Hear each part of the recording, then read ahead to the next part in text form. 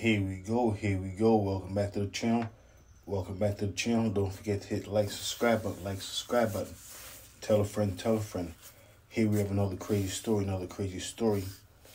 So I was watching a few Vlad TV interviews, and I was like, you know what?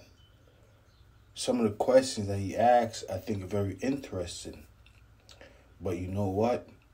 It's worth the money.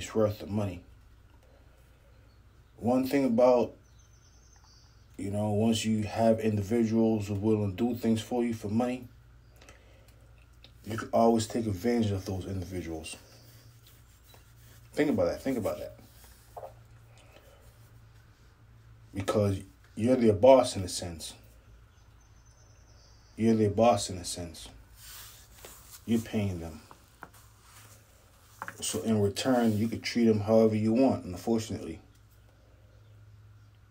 So here we have Vlad asking little Boosie a crazy question. He said, you know what, little Boosie,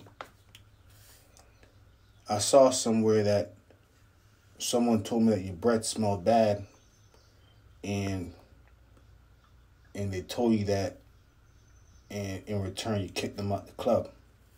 Is that true? Think about that question, though.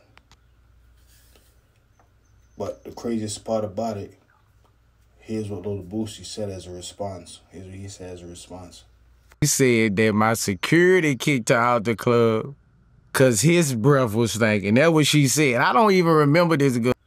So think about that. Someone has the luxury to disrespect you, ask you a crazy, weird question just because they're paying you. Even Tony Yayo, for example. Vlad asked him, you know what?